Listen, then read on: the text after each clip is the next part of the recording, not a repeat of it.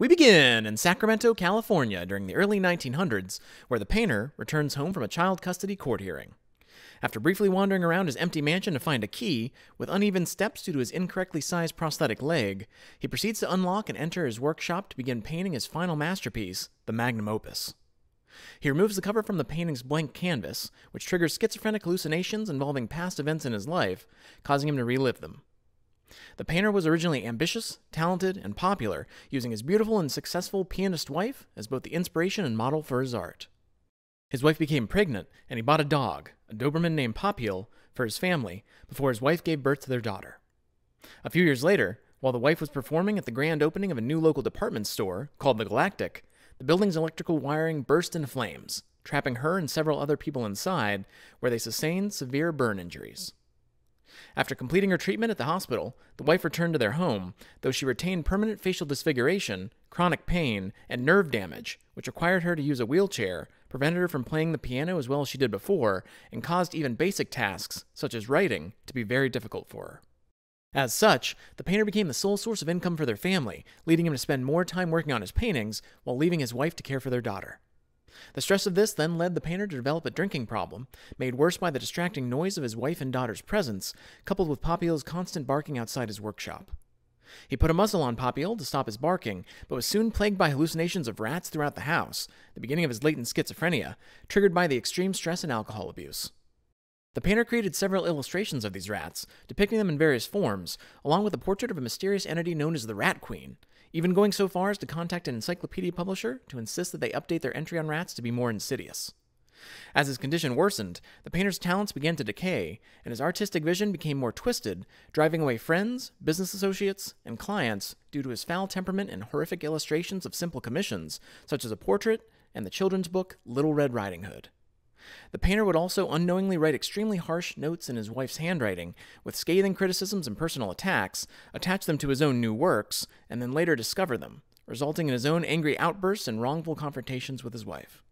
After a long period of neglect due to her self-perceived lack of beauty, the wife fell into a state of depression, where she would converse with the Lady in Black, a tribute portrait the painter made of her before the fire, believing that the painter was only interested in the past version of herself captured within it. This ultimately led to her writing an apologetic note for their daughter to read at some point in the future, burning the Lady in Black along with the painter's other past paintings, resulting in the cancellation of their sales to a buyer, and her committing suicide by slitting her wrists in the bathtub with a kitchen knife.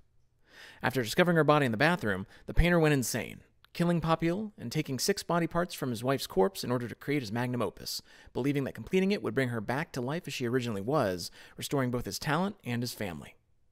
He removed her skin for the canvas, her blood for the paint, her bone for the undercoat, her hair for the brush, her finger for smearing, and her eye to spectate as an audience for the work.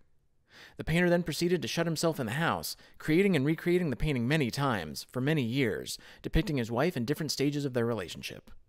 He attempted to raise his daughter on his own with the little time he could spare while painting, but eventually lost custody to the state, and she was subsequently adopted as the public became more aware of the painter's further deteriorating obsessive mental state. Each time the painter completed the painting, upon stepping back to admire his work and his wife's beauty, his mind would warp the image into a mutilated figure that laughed at him, causing him to throw it into an upstairs room, where the many versions of this painting accumulated over time, also torturing him with laughter. The painter, having reflected on these events for the last time, makes his final attempt at the magnum opus, and can decide to either make it a self-portrait, considering the misery and suffering his family went through as a sacrifice for him to obtain perfect immortality in an art museum, or to make it a family portrait of both his wife and daughter, forcing him to face the reality that they're both gone, realize the terrible mistakes he's made, and that he can never bring them back, no matter how many times he tries. He decides that his magnum opus is the family portrait, and upon completing it, carries it to the upstairs room, where he sets fire to it, along with all the previous paintings, before laying down in the fire himself and burning to death.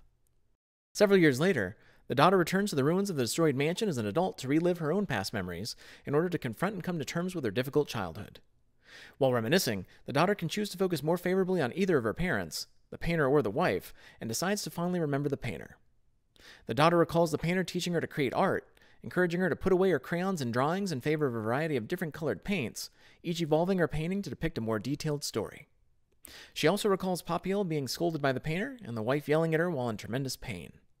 She finds the painter's written last will and testament, denouncing all his former acquaintances, except her, whom he leaves all his possessions to, telling her that she has a gift and that he has always believed in her.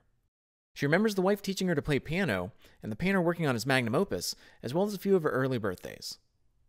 On her third birthday, which was before the fire, both the painter and the wife happily celebrated together with her. But on her fifth birthday, which was after the fire, the wife didn't want her daughter to see her in her current state, so the painter celebrated with her alone. And on her eighth birthday, after the wife had committed suicide, the painter broke down in tears at the celebration. She recalls playing with her toys while overhearing an argument between her parents, where the wife accuses the painter of finding her physically disgusting, but he claims that it's her mentality and how she let the fire incident change her that disgusts him, because it's not who he knows her to truly be. The daughter then remembers when the painter lost custody of her and she was taken away, concluding that he did love both of them, but had trouble expressing it. The final memory that the daughter revisits is of being forced to sit still in the painter's workshop while he painted her portrait. Though he was strict during the process, upon observing the completed painting at the end of it, he realized from her expression that he had scared her and apologized to her. She realizes from this that he was only able to truly understand and process the world from images he observed on a canvas. Upon final reflection of these memories, the daughter can choose to arrange all her collected crayon drawings into a portrait of her the painter secretly drew on top of them, believing she would find it one day, along with a hidden sketch of a rat with an underlying map of the house, directing her to a secret workshop behind the cabinets in his, where she recognizes her inheritance as being able to see the world with the same madness as the painter, as her mind transforms the hidden room from dark and decrepit to bright and cheerful, with the same canvas he saw each time he started creating his magnum opus. Alternatively, the daughter can find another framed portrait of herself as a child, created after she was taken away, left behind as both her inheritance and an offering of apology from the painter.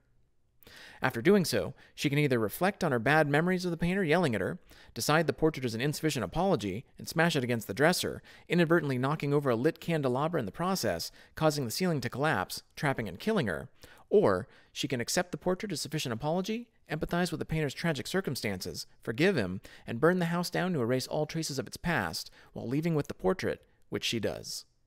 She then hangs the portrait in her home, while admiring her own child's drawings, but proceeds to criticize the child's choice of color, mirroring the same statement the painter made to her years ago, while the portrait distorts in her mind, indicating that the daughter is beginning to experience the same mental imbalance and obsession with perfection as the painter, with the madness being her true inheritance after all.